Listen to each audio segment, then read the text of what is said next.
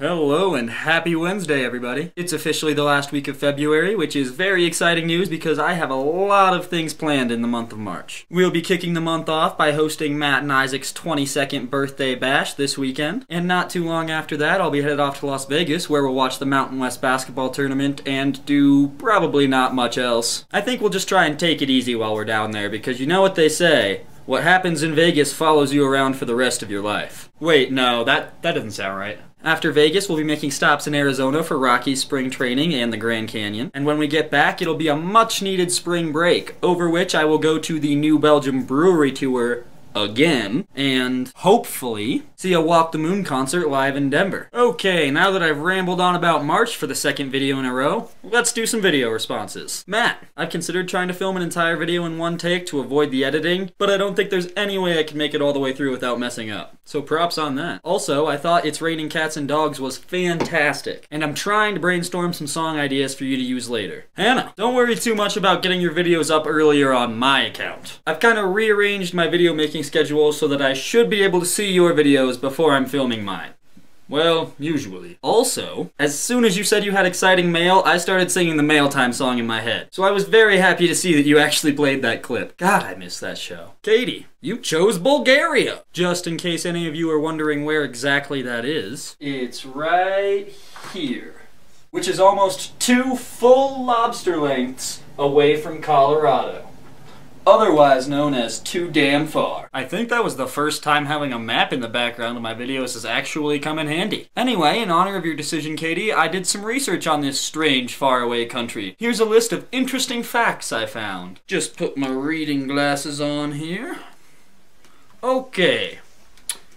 It has the world's largest IMAX 3D cinema. Bulgaria is one of the world's biggest winemakers, producing 200,000 tons per year. Ah, now I see why you chose to go there.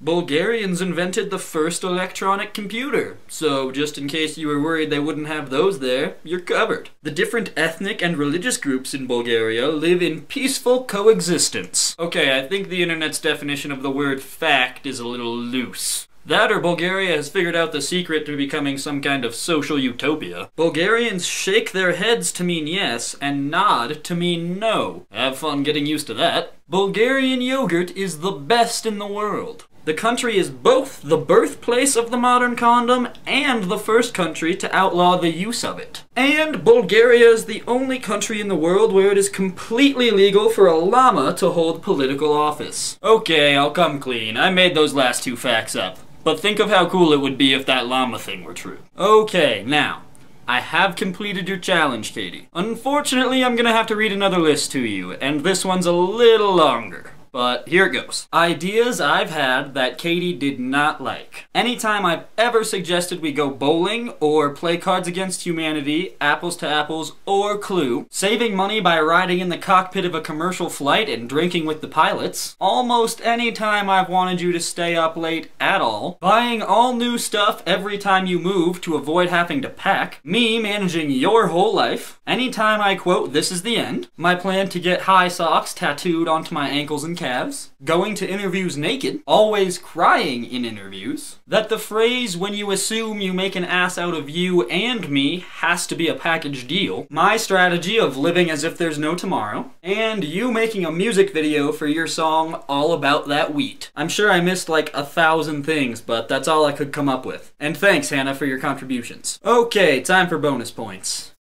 Bonus, bonus, bonus! This week, a bunch of cheesy, greasy bonus points go to cold pizza, because I just realized that I have some in the fridge. Unfortunately, thanks to Katie's brilliant reward, I have to give one of these pieces to Isaac. Hello, cold pizza.